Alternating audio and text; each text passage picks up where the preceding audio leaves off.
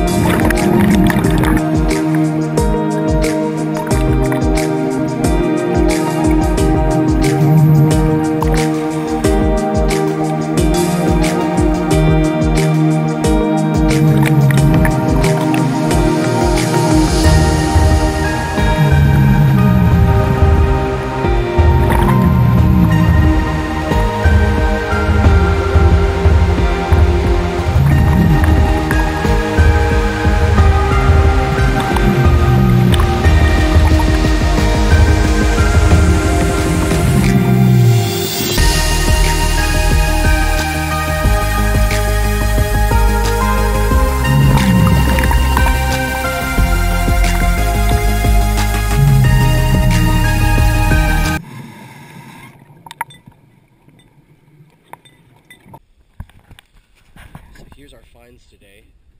As soon as my wife is done taking close-ups. See how rude she is to me? So, a bunch of little medicine bottles. And some condiment bottles, soda bottle, brass, lead. Got excited when I saw this was just brass ring, not even real. Got a stir stick. Got a couple of bones. I think they're chicken bones. I don't think they're human, but I want to get a better look at them on the surface. So I'm pretty sure this is a chicken bone. So gray rubber. Yep. This depression glass looking stir stick thing. A little lead and stuff. And Greg's got, explain your finds, Greg. Nothing to explain. So he's got some teacups, medicine bottles. These are always fun. The glasses, little cream bottles. I dug a couple of these up. I don't know what they're to. Yeah, I don't know what the hell those are. There's like an engine or some bullshit. This is a Listerine bottle. It's kind of cool. Milk bottle. This is a cool liquor bottle. It's before, maybe, I think it might be before the Prohibition. I can't, nope, there's the Prohibition marking on it right there. Yeah, it's a twist top, but there's the Prohibition writing on it, and this is a cool design. Never seen one of those before. Got a little reel, old fishing pole reel. So, yep, I'll clean these up and I'll do another video of the ones I found. We'll get them all cleaned up, let them soak in vinegar for a couple weeks. Thanks. Silver spoon. And my cute little tiny bottles. They are super cute. They're awesome. Those are my best ones right there. That one, that one, that one. And this one. The Panama Silver. A hairbrush. Do you need a brush in here? Or hit your kids with it? It works. So what I got was I did a little more metal detecting. I found a couple bottles right off the bat, these two, and then I couldn't see shit because the visibility was just terrible today. But so I did metal detecting. This is a housing off of a light, and I just pulled out some brass and lead. When I was digging for this, I had my little gardening trowel, and I felt something scratching, and I thought it was a bottle, and then I felt it was smooth like a bottle. So I pulled it out, and it's a box, and I don't know what it was meant for, though, but there's a couple metal little tray things in there, and this is all garbage. I don't know, so we'll just clean it up and figure out. But other than that, a couple little methylated bottle, maybe a lip balm bottle, some other stuff, little medicine bottle. So we'll clean these up and take some before and after pictures. So, Jeanne found a couple coins, but she put in my bag, but I couldn't see. I don't know what happened. So maybe they didn't make it in the bag, or she was narked. Who knows? They probably got lost down there. All right, thank you. So that's a couple days worth of diving, and here's the bottles all cleaned up the best we could. We basically had the bottles soaking in vinegar for a couple weeks to help break down the barnacles and help clean them up and all the stuff that was inside of them and everything. They're not entirely perfectly clean, but they're a lot better and more presentable, and they won't have that stink of the barnacles and all the other stuff that was, living on them or inside of them. The first two bottles we'll talk about were these guys right here. And these guys were found with corks in them still. And I have found bottles before with corks in them, but what I've noticed is after the bottle, you clean them out a little bit and you put them in your display case, the corks tend to dry out and shrink and will fall inside the bottle. But it's still kind of interesting having the corks in them. One of my friends who was diving with us, we noticed that they had a bottle with a cork in it, and the liquid was looked very clean and clear, untainted by the ocean. So they actually got a medicine bottle with the contents still trapped inside, I believe. So these two bottles, this clear one, Chamberlain's bottle, and this one that's got kind of a green tint to it, is a Pinex trademark bottle. The research that I've done on these ones, these both are a cough syrup bottle of sorts. So it's kind of interesting seeing those.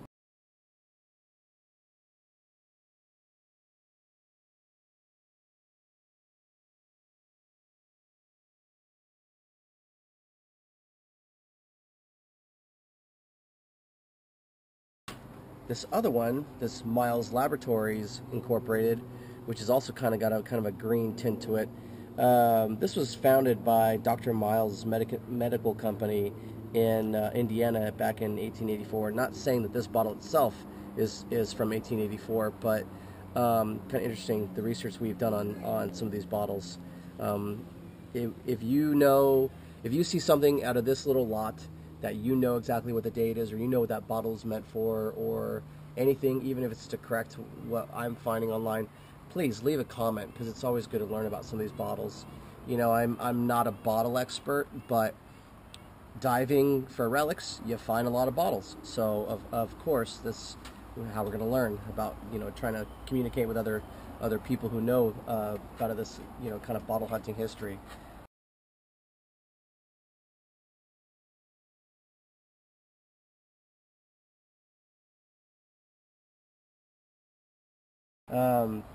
Some of these little bottles right here, I've always found different variations of these bottles, and I have probably at least over a dozen of these at home. We found 5 of them on these last 2 days of diving, but I'm noticing, so there's a 3 single eye, 3 double eye, and 3 triple eye, and they're all kind of a cork or glass bottle top kind of bottle. Some of them have a measurement on the side, some of them don't. I see like an Owens, Illinois marking on some of them. I see this one has the Owens, Illinois marking on it. So again, I'd have to do some research to date these, but I always find different little variations of these ones. They're still always pretty cool to find. They're neat little bottles. They're tough. They're thick. So they tend to withstand a lot of the damage of being on the ocean floor. Let's see. This green thing was like a stir stick, and the end of it was broken off. Never found anything like this before. My experience of finding something green like this was depression glass, and this one is kind of interesting. Never found anything like this before. So that's the first one for me. We did end up getting a couple mentholatum bottles, and we got one cobalt blue one and one of the milky white looking ones. And this one's so clean because it was buried, you know, using the metal detector. You're digging through all this metal garbage, and you always come across some bottles. So it's kind of neat how this one, you know, got submerged pretty right away before it grew barnacles on it and stuff, and it's pretty clean. So this one, on the other hand, had small barnacles growing inside and outside, but still kind of cool finding those. It's pretty hard finding cobalt blue bottles. I always get excited about that. So this one right here, this dauber looking one, this is wild root, and you can see it's got kind of a little design of a plant growing, and it says wild root. And so the research that I've done on this one was basically when people go to the barber, get a haircut, they dab some of this on their hair or whatever, slick it back. I don't know entirely the whole truth behind it, but that's just what I came up with. Like I said, if you guys have found bottles like these and you've done more extensive research, please send a comment or anything. I'd be glad to read it and look it up as well.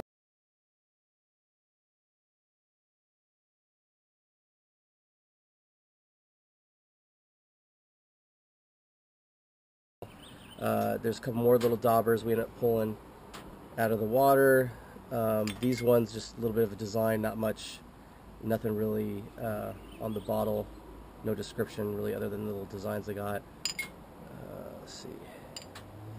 So this box right here, when I got a pretty good signal and I was digging, you can see some scratches on it, and when I felt it with my hand, when I knew I was scratching something flat, and I was like, okay, maybe it's a bottle. So when I pulled it out, you know, thinking the object was in there, I was like, oh no, this is the object itself that the metal detector was hitting on. And I was like, that's really cool, because the first thing you think of when you find a box is like, ooh, maybe there's coins in it, you know. And back then, the silver coins or copper coins, whatever. So, or is it a jewelry box? You know, who knows? So when I was quite surprised that the hinges still worked on it. So the hinges and the pins are also brass. and all I found was just these two little trays. I have no idea. I've never found anything like that before. I'm actually quite impressed that the hinges still work, because this thing is probably 100 years old. But I don't see anything written on it. You know, I don't think I'm going to let it soak in vinegar anymore. Probably just leave it as is, but it's just a brass box with just these two little trays that are in there. You know, was kind of hoping it was full of coins. You know, I guess I can never get that lucky. We ended up pulling out a couple more of these kind of milky bottles. This one looks like it's kind of maybe a lip gloss of some sort. This one's like a cream one. This one right here, Pond's. This one was an interesting one to research. This one was also a cream one. Let's see, Pond's Vanishing Cream, and I'll include like a little thing that I found online on this guy, because this was kind of interesting. I don't know what the date of it is.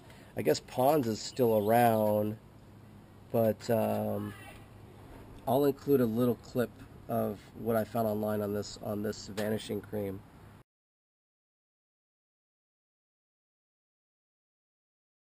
Quite interesting. Found a couple other little bottles, you know, with a cork top. Not really sure.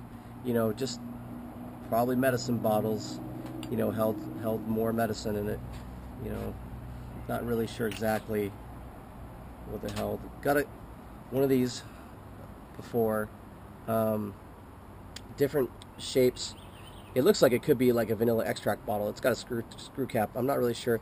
It's got this design, and I found a couple other different sizes of this, but you can see where the paper label sat on the front of it. Still pretty interesting. Not really sure what it held. Here's a jar. It's got Crushing salts on the bottom of it. Nothing on it. Must have had a paper label. I found a couple of these before, and I think I have a couple in my collection. I found more, but I haven't been picking them up. But the only reason I picked this one up was I was digging down for a metal object, and I saw the top of this as I was digging the hole, and I was like, oh, it's a bottle. And so when I pulled it out, instead of kind of identifying to see if I wanted to keep it or what, I just threw it in the bag. So it's mine now, I guess. So it's on the bottom, it's got Made in USA. On the side, it's got for half bottle, poured until you hit the line right here. And on the side, it's got their Certo, registered US patent off. So I'll have to do a little bit of research on this one.